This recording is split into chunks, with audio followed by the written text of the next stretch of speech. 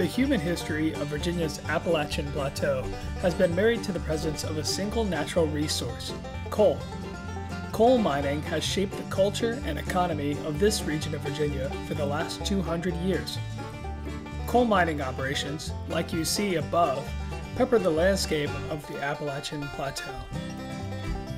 Coal is formed from ancient plant material that was buried under sediments. This makes it an example of an organic sedimentary rock. Around 323 to 360 million years ago, during the Mississippian Age, vast swaths of ferns and other plants provided the carbon that makes coal such a powerful fuel. After these plants were buried, the overlying sediments put pressure on them, and the heat from the Earth's interior drove the water from the material.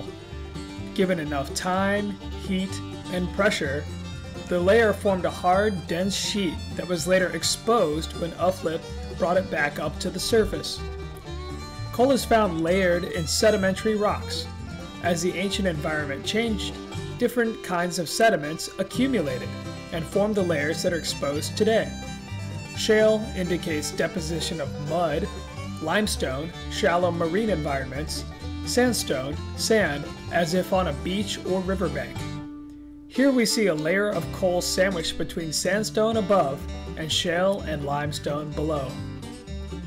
Even though most coal in Virginia is found in the Appalachian Plateau, smaller deposits exist in the Piedmont region's Triassic basins, like we see here in Midlothian near Richmond.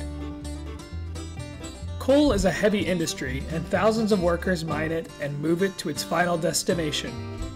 Trains transport this fuel across the state to ports in eastern Virginia, where it is shipped to power plants in the United States and beyond. This very short tunnel through the B Rock Formation is just one of hundreds built to help move coal across the state.